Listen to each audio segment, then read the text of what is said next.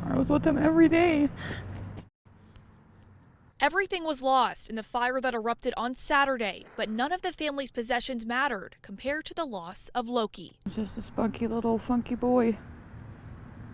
He's definitely one of the greatest little helpers you could ever have if you were working on something. Amid the chaos trying to put the fire out and calling for help, the parents tell me Loki ran back inside to try and save the family's 6-month-old puppy. There's actually prints on the carpet where she laid beside him.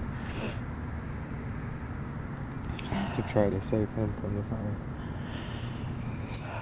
They basically tried to save each other. Loki was Wilson's first baby and says she remembers the last thing they did before the fire. Played with chickens and he raked leaves. It's one of the last things. He was just barely learning how to talk.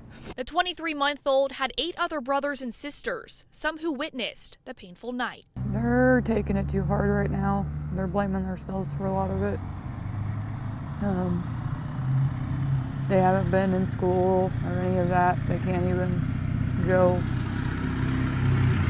His little sister, she's not even a year old yet. She doesn't even sleep through the night anymore. She wakes up having night terrors and screaming and crying for her brother. Right now, the family is staying with relatives near where the fire happened.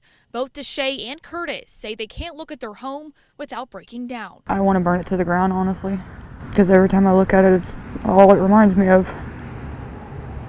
The inside is completely gone. The outside structure is, it stands. That's about it. The inside's a complete loss. The parents have this message for everyone who has children of their own. Cherish your kids. You never know when they'll be gone.